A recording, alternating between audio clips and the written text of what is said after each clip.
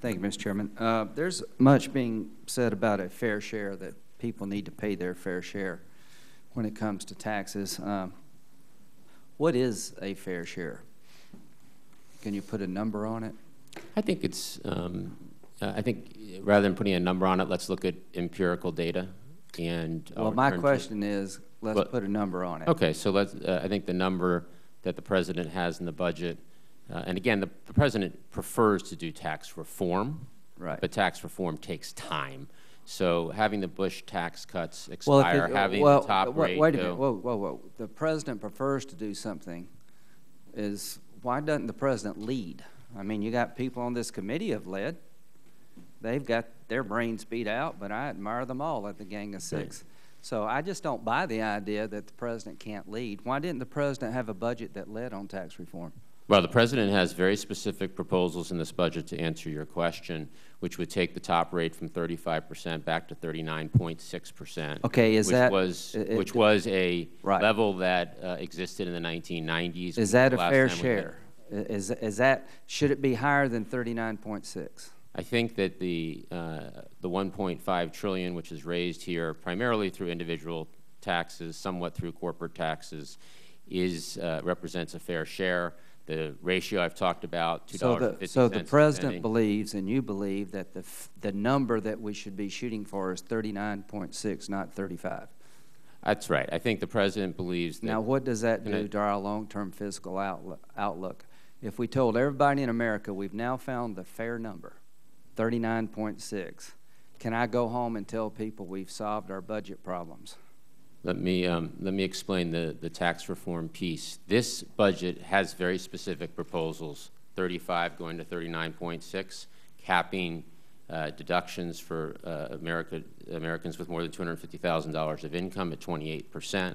At the same time, the President has put forward principles for tax reform, which would simplify the tax code, lower rates. So when we say a fair share, we really need to reform the tax code to have a fiscal impact.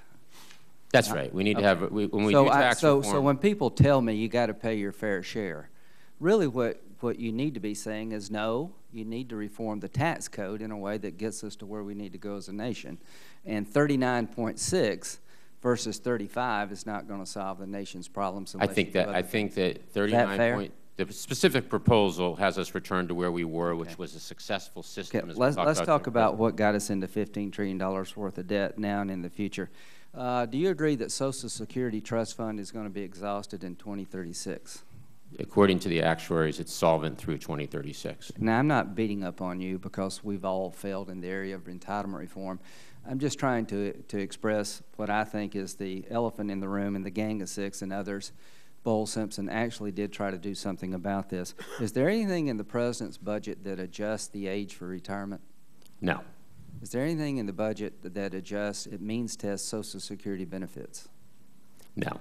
The President does not believe that our immediate problem is Social Security.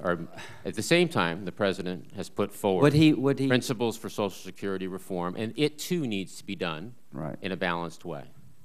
Okay, if we do nothing with Medicare, Social Security, and Medicaid, how much of the revenue stream in the future does those three programs consume? Well, across this budget window, which is the next 10 years, what the President's budget achieves is a deficit below 3% and a stabilization of the GDP. Did the President's budget do anything to save Social Security from going bankrupt? Social Security is solvent through 2036. Okay. And I believe the President has put forward principles on Social Security. Is he against personal accounts? Does he oppose personal investment accounts? The President looks forward to sitting down with Congress and making fundamental Social Security reform, though I want to emphasize it's not our immediate problem. Does a millionaire under this budget receive subsidies from the government when it comes to their Medicare premiums? The President has, through the ACA, well, that's a simple question. If you're a millionaire receiving Medicare benefits, you got $1 million of income, do you receive subsidies from the federal government under this budget? You're entitled to Medicare. Well, I mean, do you get a subsidy from the General Treasury to pay the premium? you pay a large portion of. Is there any subsidies coming to millionaires under this budget for Medicare premiums from the General Treasury? The Medicare compact with seniors is maintained. So the compact is that we're going to let millionaires go be subsidized forever? Is that the compact we all signed? That's the compact that we have. Well, Millionaires count me pay a out. higher share of AARP's premiums. watching. And yes, they. I did not sign that compact. I don't believe that. I think millionaires, I think I should be paying the full premiums.